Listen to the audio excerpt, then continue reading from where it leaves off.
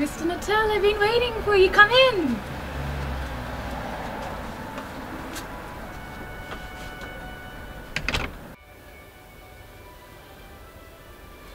It's quite cold in here. I'll make you some tea. I know you're expecting my aunt to receive you, but unfortunately she couldn't be here today. That is unfortunate.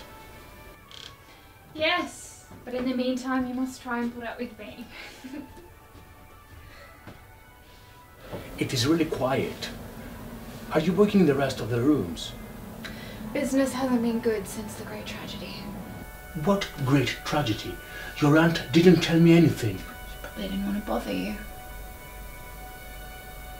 Oh, right.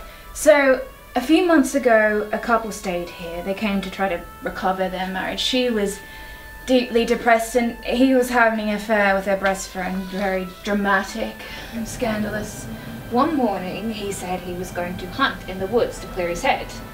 2 hours passed by and I heard a scream coming from their room. The woman ran down the stairs in her nightgown and ran into the woods. A few seconds later, I heard a bang, bang. She killed him and then shot her brains out. A great tragedy. That is really a tragedy. When someone decides to kill... Maybe that's when hope consumes you.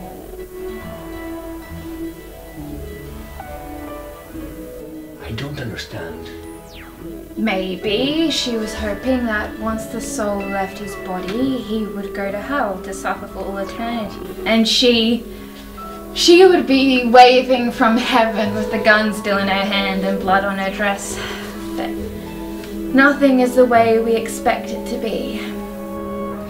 What a picture. Don't you agree, Mr. Natal? Yes, a very morbid picture. I believe it's just a Catholic way of looking at things. That's why I leave this window open, so the poor souls can return to this peaceful place and remember their last hours. Miss Vera, it seems that I have forgotten something. What did you forget, Mr. Natal? It seems to me that you forgot your Ritalin. My Ritalin?